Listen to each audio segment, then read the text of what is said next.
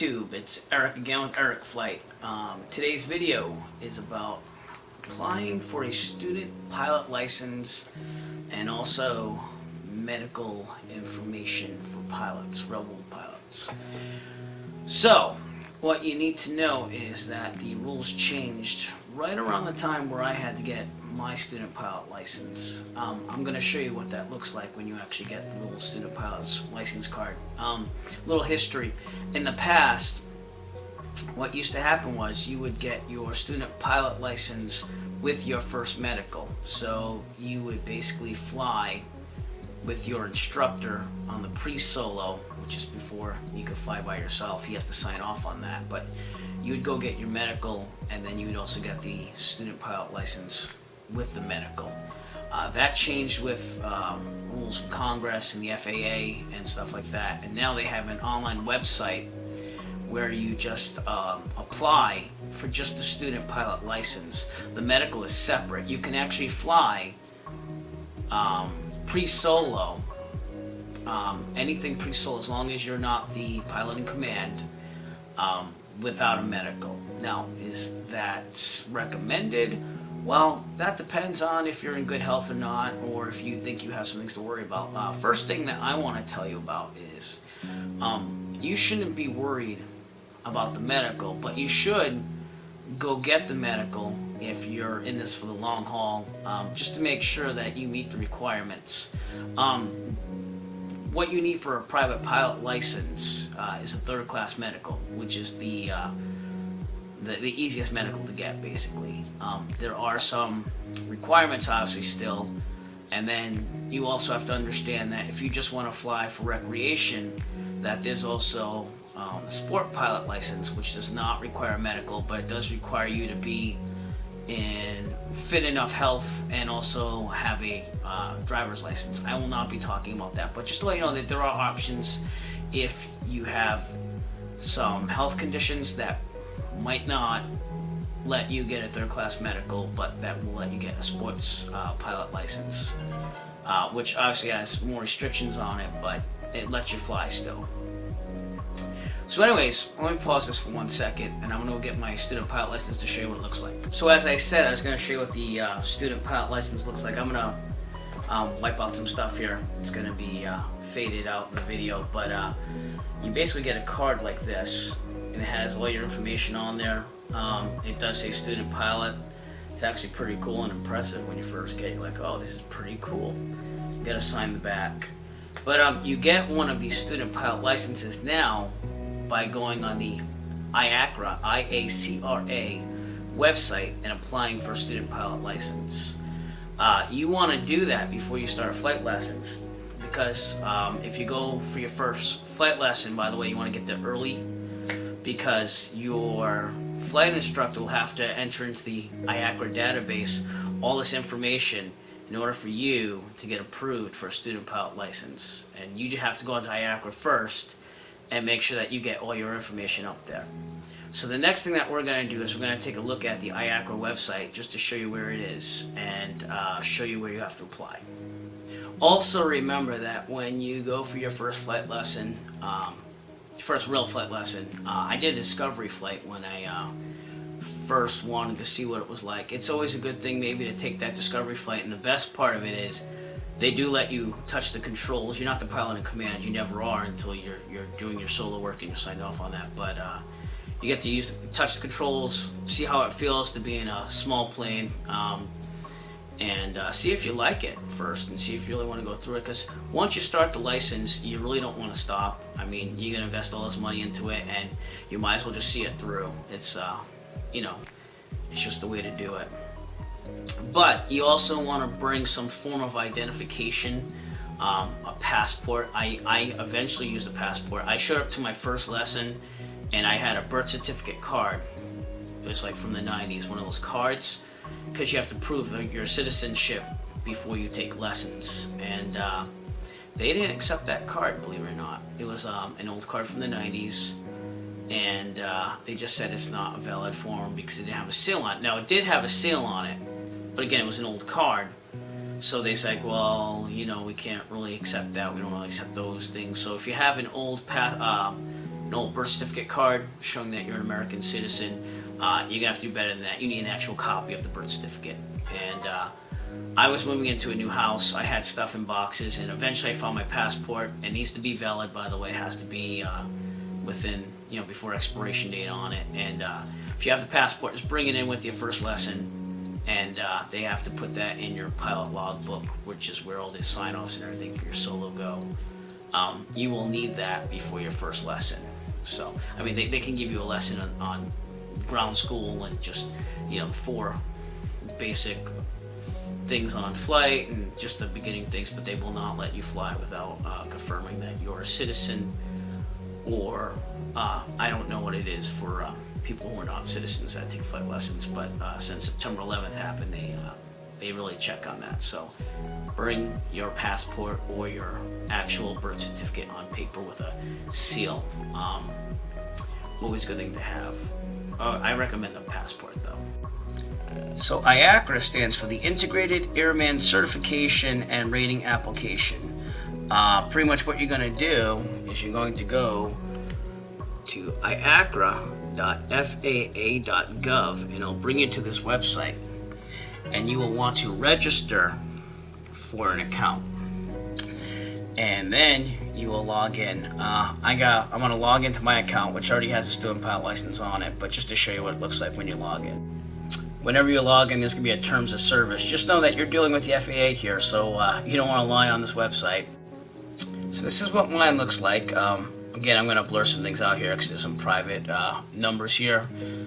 But the biggest thing is once you go through your flight instructor and they enter all the stuff in, they're going to say that that you're registered and your doc's complete, and then they'll mail you that card that I showed you earlier. And you'll see down here that shows you the certificate type, and you're going to be student pilot at first. What you're going to do is you're going to go to this left menu though if you don't have that, and you're going to start a new application. And all you're going to do is you're just going to enter in all the information it asks for. And then the biggest thing is you want to remember your FTN, the FTN, sorry. The biggest thing is you want to remember your FTN number, which again I'm going to blur it out, but you need to bring that to your flight instructor so that he can find your application for your license. And then once you do that, he's going to fill out stuff in. They're going to verify everything with that flight instructor, and you will be on your way to getting a student pilot license. So after you apply on the IACRA, you get your flight instructor. Again, you want to arrive to your first lesson a little early. Maybe they'll be there early so they can do that. They might do it as part of your lesson. You might be paying for it. I know my flight instructor, he actually did it as not part of the first lesson, which was awesome. And he got all that stuff in there, and it was just done. And again, I was prepared. I had my FTN number. I had the application already ready to go.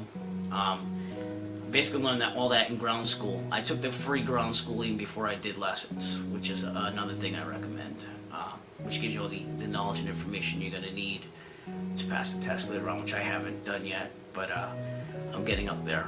So anyways, that card will be delivered in the mail regardless of your medical, but you will not be able to solo until you have a medical. What you will do is you will go to an FAA certified doctor for the medical, or with the recent reform of the third class medical, you'll have to check this online, because again, I did the one right before they revised the third class medical. You can go to your own physician, I believe, and they can do it themselves. Let me tell you the route with the FAA medical flight doctor. First off, if you have any questions, it's a good idea to ask them during your medical. For example, my family has a history of diabetes, and as you know or don't know, diabetes can be a limiting factor in a medical license. Currently, I do not have diabetes, but I did ask the flight medical doctor, who, by the way, was recommended by the flight school and recommended by many, even the students. Ask around, ask your flight instructors, ask other students at the school. I asked people at ground school that were already kind of doing the flight lessons while I was doing the free ground school, which was a great experience. We'll talk about that in another video. But I went to a FAA doctor that was recommended. The medical cost $100 for me, which was cheaper than other doctors. There's no limit to what they can charge you for an FAA medical, by the way. It's all up to the doctor. $100 was really good. Other FAA medical doctors, if you don't shop around, are going to charge you $200, $250. I mean, insane amounts for something that is just basically a checkup, a physical, and checking over all your documentation. But what you want to do with the medical is you want to schedule it first, and then on, I believe it's IACRA or the FAA website somewhere, I can't remember, but there's a form that you fill out with all your medical information, all pre-printed out and everything. And if you fill it out ahead of time, you're going to save yourself a lot of time on when you're there, because all he'll do is you just give him the FTN number or the medical number, and it'll pull up in his computer. It'll have like your list of medications that you take, if you take any. I don't take any, so it was pretty easy there. Any history of surgery. I had a broken arm from high school hockey back in 1995. No limitations. That was no problem. You just have to have a document that you had a surgery, and then it's no big thing. They will check it just to make sure it's good, you know, just to trust your word. But again, that's an official FAA document that you filled out with your medical history, so you don't want to lie on it because it's a privilege. It's not a right to get a medical. I went for the third class medical because that's all I need for private pilot. It's also there's an excellent website which I'll leave in the description. It tells you about medicals and diabetes, illnesses like that, and what you can and cannot do.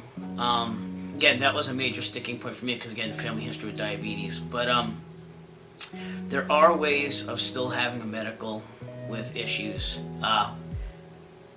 There was a story from my doctor. Again, I asked about, you know, what would happen and blah, blah, blah. And he's like, well, you need a special clearance from me. You have to prove that you have it under control. Just a concern in the future for me because, you know, part of it is genetics. But other than that, I mean, it went pretty well. You have a urine test. You have that. There's no blood work. They ask you all these questions. They check your basic functions and your vision. I will let you know that I did not pass the vision test without glasses. So they put a limitation on my medical license that says I have to fly with corrective lenses, which is fine with me, obviously. The requirements, you know, are online, which I will show you right after this, after our spiel. But once you get the medical, you get it right there. Basically, if you pass and there's no questions and there's no contact with the FAA to clear you on anything, again, having a good FAA medical doctor that would look out for you and vouch for you the best they can would also help. Obviously, they can't break the law, they can't stretch things, but if they can vouch for you and your health and you do take care of yourself, I can tell you I've been taking better care of myself since the medical. Not that I had any problems come up, but just generally wanting to try to stay a little more fit. You know, it could be a great motivating factor. So anyways, we'll look at the general requirements. Again, I'll leave a link in the description to the website that has this awesome thing on medical certificates and what you need and what needs to happen and the requirements. So let's look at the requirements together, shall we? So just to let you know, if you Google FAA medical requirements, it's going to come up with this link right here, synopsis of medical standards, and it gives you a really easy to follow menu. We'll click on that.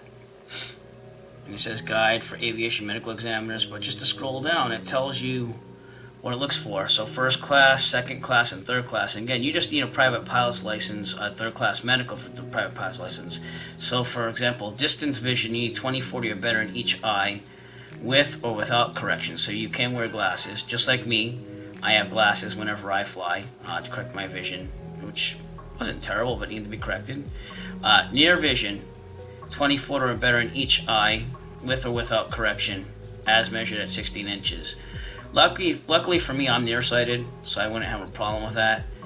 But the distance vision, obviously, I needed a limitation on that. Intermediate vision, there's no requirement for the third class license, but second class and first class, if you want a second class license, that means a commercial pilot, basically. That means that you're not going to fly for the airlines, but that you can do ferrying of planes, flying for profit, flying anyone, banners, if you will, stuff like that. First class is obviously an ATP, which is basically for the airlines and stuff. It's the most difficult one to get for medicals. And again, the private pilot's license, the third class medical, that has been revamped, but the requirements are still the same, just with your doctor able to do it. Okay, color vision, color blindness. You need to be able to perceive those colors necessary for safe performance of airman duties. They do give you cards to look at with different colors to make sure that you can see those colors. Obviously, that's important for like lights and stuff like that. Hearing, just an average conversational voice in a quiet room. They're checking out the whole medical because they're talking to you and asking you questions. It's nothing big, by the way. You don't have to be nervous. And the audiology is speech discrimination, at least 70% in one ear. So if you have hearing problems, you can be hearing impaired and still be a pilot, believe it or not. You just have to meet their requirements. And they said that in the ground school, the free ground school I did go to. Again, this is for the doctors to follow, but the sound levels for the ears and what you need. Ear, nose, and throat, they're going to check that. Your pulse, they're going to check that for your cardiac, your hearts. They're going to do that electrocardiogram. Now, I am currently in my 30s, so I did not need a cardiogram for the third class medical, which is right here. But if you have a first class medical because you want ATP at age 35 and annually after age 40, you have to get the electrocardiogram so they can check how your heart's working. Any mental diagnoses would have to be brought up. Again, you don't want to lie on that form. You want to make sure that you put it down and that you can explain it, because after that, they do let you explain it on there. Substance abuse, dependence, I mean, that should be pretty understanding that they're not going to let you fly under things, but there's a whole thing on here. History of substance use within preceding 2 years is disqualifying. And then other disqualifying conditions, again, we talked about the diabetes, but it says requiring hypoglycemic medication. So I know it's tough, and again, I've recently really been taking care of my own self, knowing the history of my family. But if you need medication for the diabetes, for your blood sugar, you're going to have to report that. And what I was told by my FAA doctor, basically the medical doctor, he's like, well, if you can guarantee that it falls within certain limits with the medicine option, that he can basically apply for the FAA to give you a special issuance, and then you'll be monitored by your own doctor. I believe it's every 3 months. Angina pectoris, coronary heart disease, myocardial infarction, cardiac valve replacement, cardiac, so it's all heart conditions, bipolar disorders, psychosis, personality disorder, substance dependence, substance abuse, epilepsy, transient loss of control of the nervous system. I mean, obviously these are things that, you wouldn't want to see in a pilot. But again, there are ways, if it's not too bad, that there are things that the FAA will allow still. One thing I will say is that in Canada, I know in Canada, they allow pilots with diabetes to fly as long as they prove that it's under control, even with insulin. You see right here that says hypoglycemic medication. If you're flying and you're taking insulin, you're not going to get first class license, most likely. They do not want you to control it with insulin.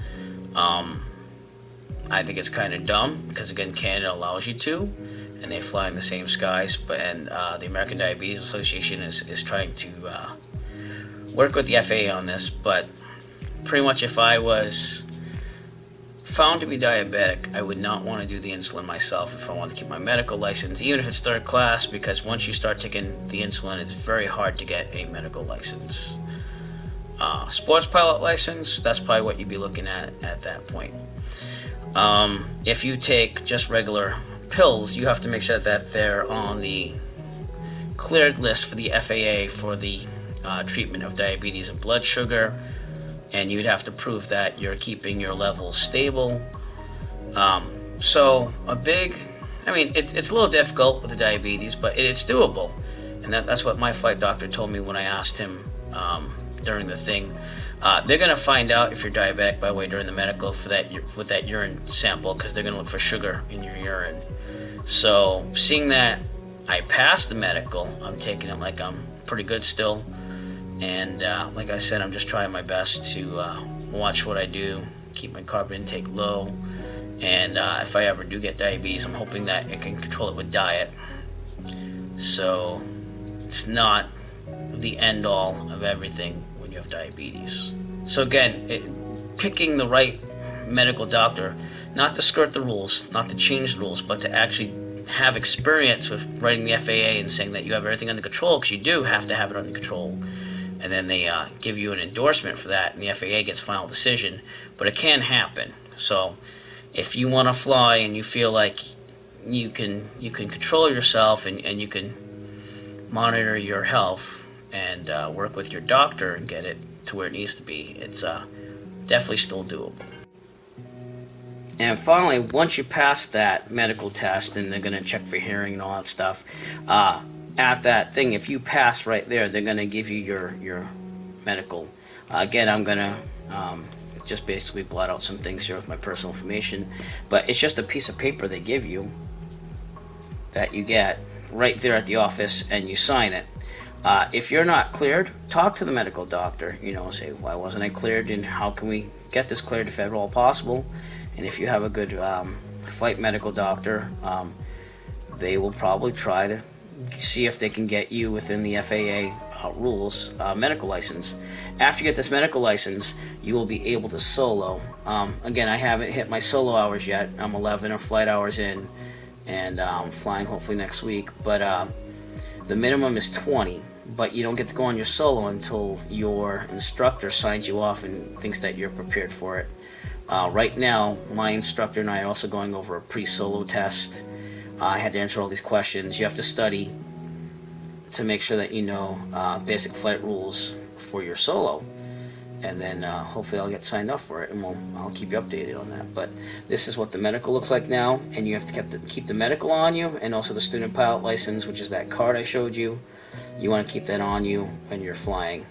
And yeah, that's how you get your student pilot license and also your medical. And if you have any questions that I could potentially answer, or at least research for you, please leave them in the comments section. All right, I hope this helps.